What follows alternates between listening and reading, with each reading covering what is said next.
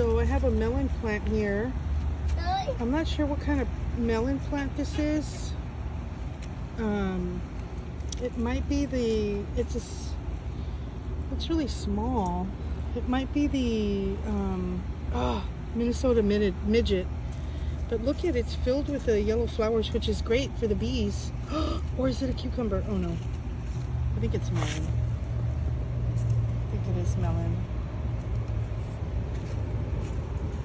I don't know, I guess we'll see when once it starts growing fruit. And then this is a pepper plant. And it looks like it's got, like it's starting to flower, which is fantastic. Here's another pepper plant. It's been very, very hot. And we've had a lot of rain. So that's a nice part. I planted a lot of beans in here, and I haven't seen any of them sprout yet, so I hope they will with all the rain we've had. I did have some cucumbers in the corners and they died with the heat. It just got so hot.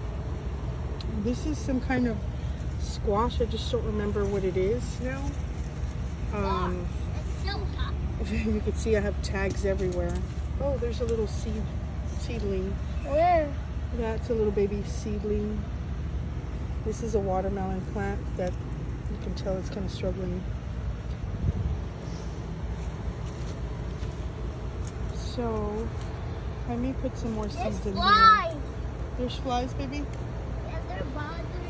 Okay, sweetheart. So that's one of my beds. Let me show you another bed.